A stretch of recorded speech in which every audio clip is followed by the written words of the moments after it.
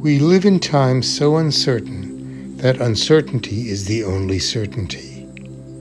Artists, as usual, intuit the tenor of the times and reflect back at us the present-day instability of our institutions, lives, and spirits.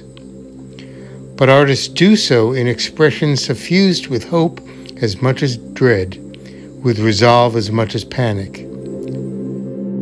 With the paintings in the exhibition Punctuated Equilibrium, Alison Hyman and Elaine Asarch translate the centrifugal peril of our lives into signals of resolution and transcendence, beauty and mystery, all distilled from anxiety.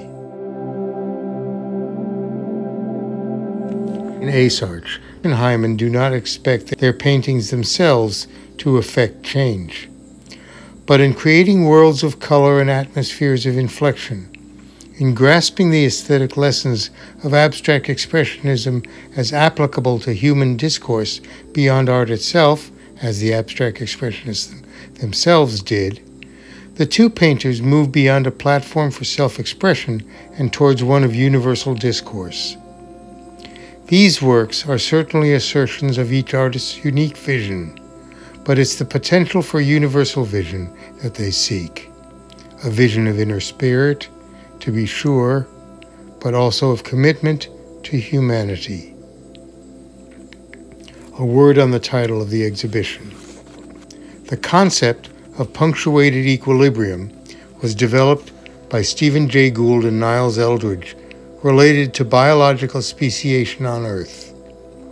Previous to Drs. Gould and Eldredge's concept, the historical pattern of speciation was theorized as phyletic gradualism, smooth and continuous evolutionary change as suggested by fossil record.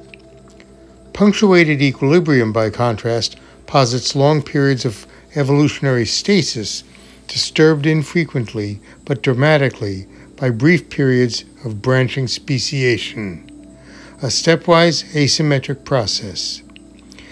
The new theory thus reflects pauses and interruptions in earthly history caused by seismic events, geological and otherwise, that have changed the way the world works and the way we see it. We now talk about die-offs rather than mere extinctions, finding that ecosystems collapse and transform profoundly and thoroughly in response to cataclysms visited upon Earth by the rest of the universe, but also brought about, or at least hastened, by phenomena in and on the Earth itself.